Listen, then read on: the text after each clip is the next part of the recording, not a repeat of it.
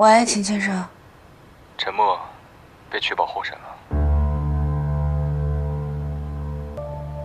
公司现在什么情况？王佳慧现在可是春风得意。我早就跟你说过让她消失，你不动手我动手。你总是做这些冲动无脑的事情，破坏我的计划。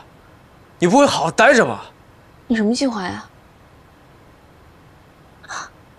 你的计划是继续回去吃软饭是吗？啊？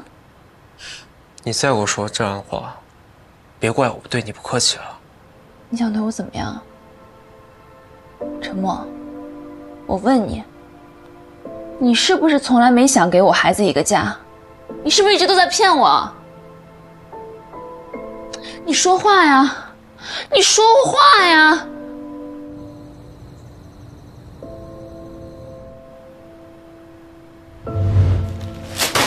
跪下！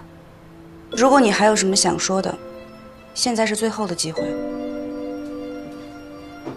欢迎成功。老公，不会是有人暗恋你吧？你之前不是一直在找 BGG 的投资吗？我托人见到老板了，拜托你了，秦先生。老公，你吓我一跳。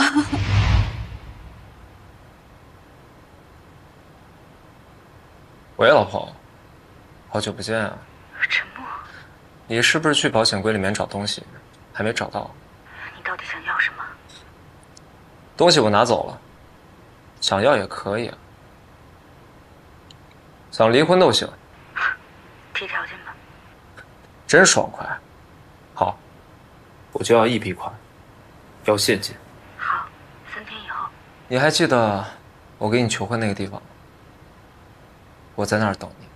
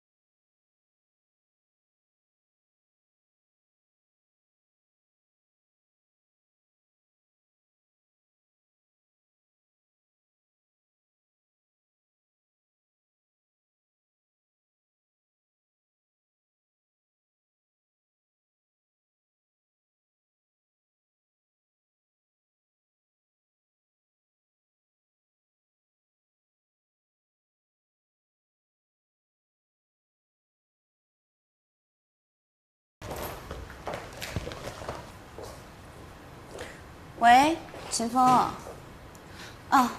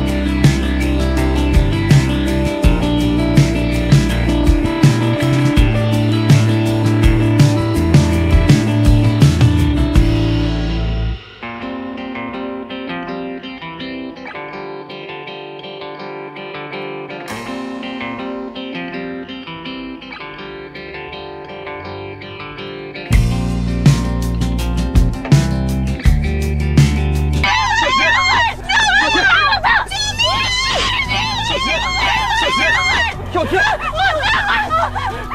警察来了，快走！常辉，怎么样啊？幸好当时手机我关联了位置，我收到了你的求助信息。别管他们，先对付陈默。警察马上就到。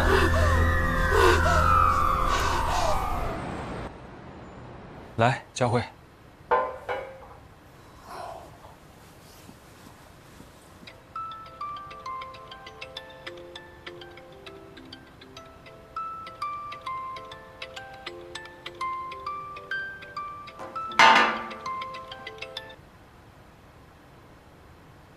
陈总，你又要钱，是用白酒陈飞来杀人是吧？我们早就报警了。如果你自己不想过逃亡的日子，就快点自首吧。爱情，坏我好事儿啊！